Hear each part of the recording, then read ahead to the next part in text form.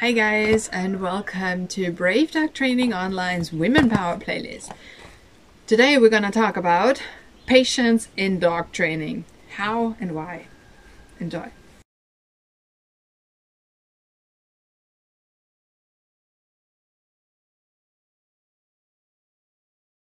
Okay, so whenever we are dealing with exhausting behavior, like if we have fear issues to deal with, if we have aggression or reactivity issues, if our dogs just do things that are not really dangerous but annoying, like pulling on the lead or things like that, we need patience.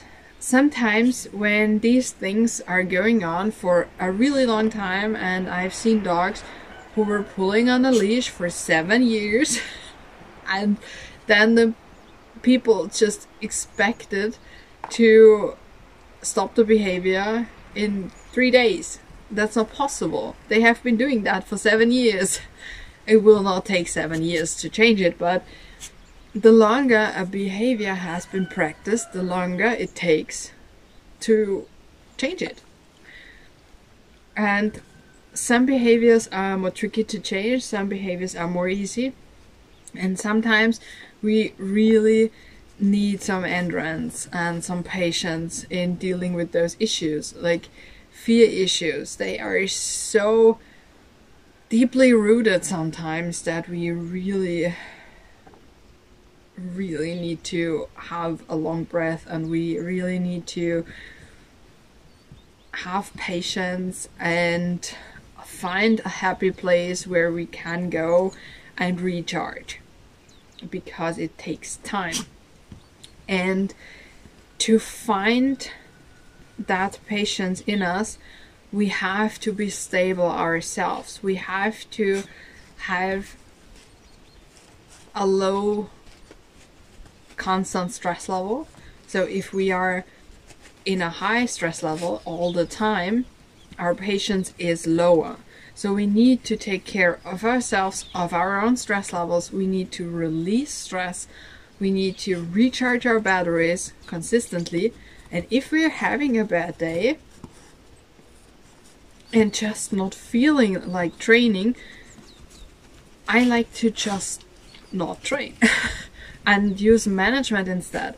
Like if we have leash reactivity and I'm really not feeling well on a day, I will not go at the busiest times on the busiest routes and get annoyed by my dog reacting all the time.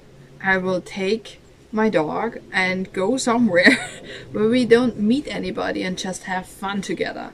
It's good for the relationship, and it's just a way more useful thing to do than training in a bad mood. Because whenever we are more stressed and impatient, it does affect our dogs immediately, and that affects us again. Also, our perception of things changes. If we are stressed, we notice negative things more intensely than if we are not stressed.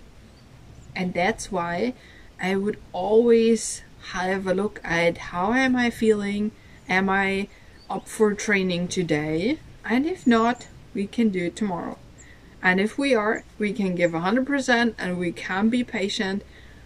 And it is easiest to be patient when we are constantly seeing success and no frustration.